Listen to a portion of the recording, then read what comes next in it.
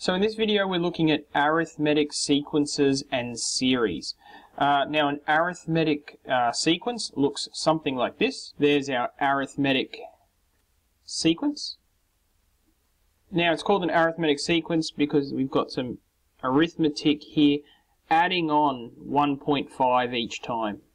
Okay, so it's being added, a constant number is being added each time. So what this formula here does is tell you the nth term.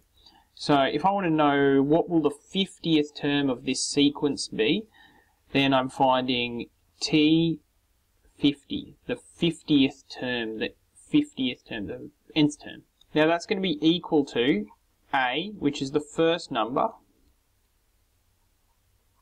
In this case the first number is 3, plus n, which is my nth term, the number of terms I want, so 50, minus 1, to the power of d, which is the common difference.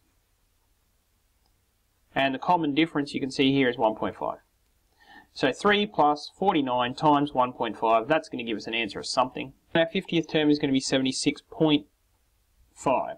Alright, so that's an arithmetic sequence, that's giving us our nth term. And you might also get asked about an arithmetic series. Now the arithmetic series is the sum of the terms. So 3 plus 4.5 plus 6 plus 7.5 plus 9. So you might get asked, find the sum of the first 100 terms. In order to do that, we're going to need a different formula.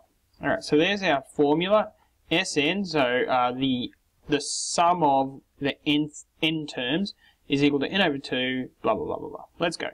So if we want the first 100 terms, S100, n is the number of terms, so 100 over 2, open a bracket, 2 times a, which is the first term, 3, plus n again, so n is 100, minus 1, times the common difference, which is 1.5. Okay. We can type that all into our calculator in one shot if we're careful, and we should get an answer. And if we add the first 100 terms together, we'll get 7,725. So that plus 100 times. Alright, there's arithmetic sequences and series. I think that's pretty much all we need to do. There's some sneaky little problem solving questions, but we'll talk about them in class. Let's go.